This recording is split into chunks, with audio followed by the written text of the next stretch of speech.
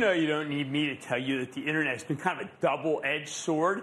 That's true in every area of life, including investing. I mean, sure, the web makes everything more convenient, right? You have all sorts of information available at the push of a button in your fingertips, something that was unimaginable when I got started in this business. It was much harder to do the homework in the old days. It took real effort. These days, everything is searchable. Hey, and then there's ChatGPT. So the internet's great for investing, but it also creates tons of new problems. And when we have new problems, we need new rules to help contain them. For example, you absolutely have to be able to explain your stock picks to another human being. If you can't explain it, you don't understand the story well enough to justify buying the stock in question, right? Here's the thing. In the old days, this rarely came up. But the rise of the internet took away one of the most important breaks in the process, one of the most important warning systems, which is talking to another human being about what you want to buy.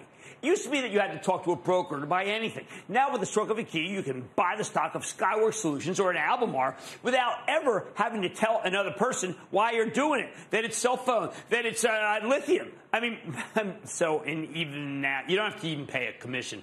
To me, I'd much rather have the commission and a real person. But it might not happen. Why is this an issue? Why do they need to explain this stuff to someone, to anyone else?